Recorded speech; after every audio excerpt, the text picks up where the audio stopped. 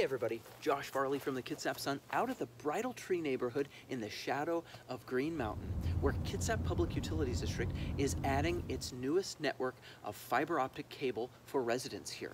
This neighborhood was experiencing very slow internet speeds. We're talking a DSL connection where maybe 1 megabit per second could be uploaded and 7 or so megabits per second could be downloaded.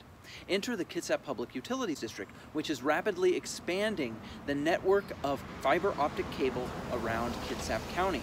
One of the big problems, of course, in our internet connectivity right now is that download speeds are great because people watch a lot of Netflix and other streaming services. But now that so many people are working from home during the pandemic, upload speeds also have to match. The speeds are dramatic. 100 megabits per second upload and 100 megabits per second download. It's a far faster internet connection that's being made possible by this new service.